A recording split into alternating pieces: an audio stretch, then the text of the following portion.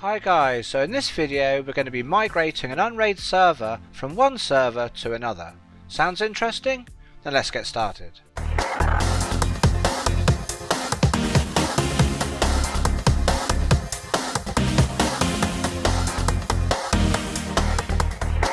Hi there guys, and welcome to another video. So this video we're going to be looking at how to migrate Unraid from one server to another with different hardware.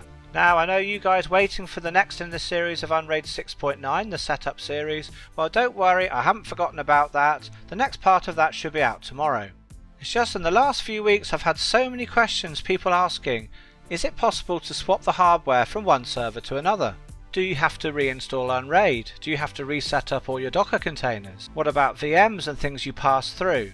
Well, migrating your Unraid install from one set of hardware to another is much easier than you may think. And I hear a lot of new users out there saying they're planning on making an Unraid build, but they want to wait till they can get XYZ hardware.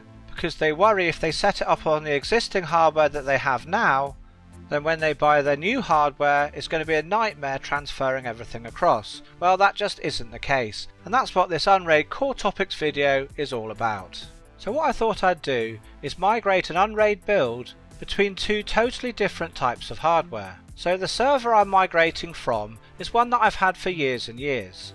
It's a Gen 8 HP micro server which I upgraded the CPU to a more powerful quad-core Xeon 1240 V2 CPU. So this Intel based server in computing terms is getting pretty old now. The hardware's from 2013, making it about 8 years old. So I'm going to migrate this Unraid server onto much more modern hardware. So as well as migrating it onto newer hardware, I'm also going to swap platform and go onto AMD.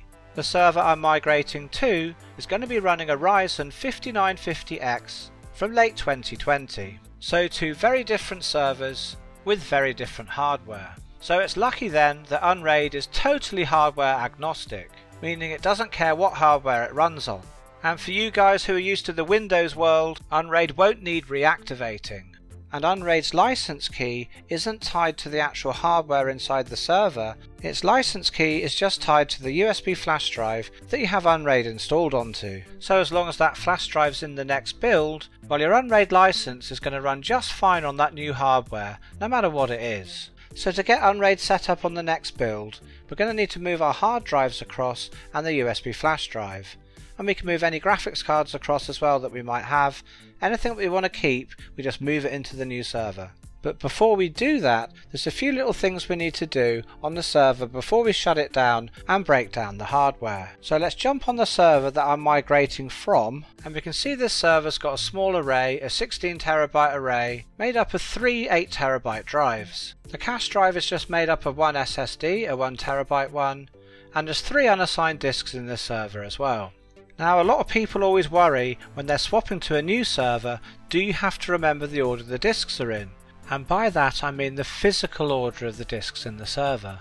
So if your parity disk, for example, is plugged into SATA port 1 on your motherboard, does it have to be the same on the next server? And the simple answer is, well, no, you don't have to worry about that at all. Unraid knows what your parity disk is, and it knows what disk 1 and 2 is, etc., all from the serial numbers of the disks.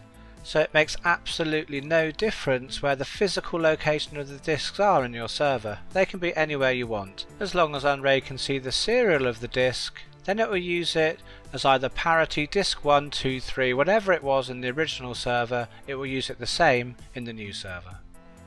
So we don't need to worry about the disks being moved into the new server. But is there anything we should look at before we move the hardware over and start up the new machine? So first let's just have a look at the Docker tab. Now there's nothing here we really need to do. Obviously we may as well stop all of the containers, but also when swapping to a new server, I think it's best when we first swap over to just disable the auto start on all of the containers until we've got everything migrated across and we're sure everything's fine. Okay, so next the VMs tab, there's more to do here. So again, obviously stop all of your VMs. And then on each VM, we want to go and edit the template. And if you've got a graphics card pass through, then set this to VNC. Because even if you're moving the same GPU into the next server, it will probably have a different identity number here. And also, any other PCI devices you got passed through, make sure to uncheck that. Now USB devices, so long as you're moving them into the next server, you can leave them checked, as their vendor ID won't change, but just to be safe, untick them anyway and click on to update. Now the final thing we want to look at is we need to go to the Tools tab here and then go to System Devices, and any devices that we've actually stubbed to allow for pass-through, we want to uncheck that. Otherwise when we boot up the new server, it can cause problems. So uncheck anything that you've got selected here and then click on Bind Selected to VFIO at boot, and with that done we can now shut down the server, then disassemble this server, taking out all the hardware we want to put in the new one. So here's the server I'm migrating from, a Gen 8 micro server, and the only thing I'm taking from this server is just the hard drives. Oh, and obviously let's not forget the flash drive of course as well. So this is the server that I'm migrating to, and as well as just a new CPU and motherboard, there's also 2 other graphics cards in here as well.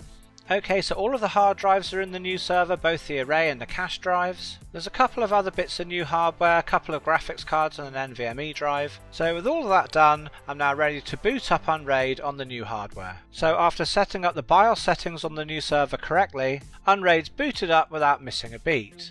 So we've got all of the original array drives here. The cache drive's correct. Here's the flash drive. And here's the fourth 8TB drive from the original server. But we've also got these 2 extra drives that I've put in as well. Now the first thing I'm going to do is I'm going to go to Tools and System Devices, and here, just like the old server, I'm going to stub the hardware which I want to pass through to VM. Now I want to pass through a USB controller, so I'm going to stub this one here. I don't want to stub any other hardware, so I'm just going to click on to Bind Selected to VFIO at boot. Okay, so now Unraid suggests we reboot the server. But before doing that, because this server's running a Ryzen CPU and before I had an Intel CPU, I'm going to add a line to the Go file on the flash drive, which is called zenstates.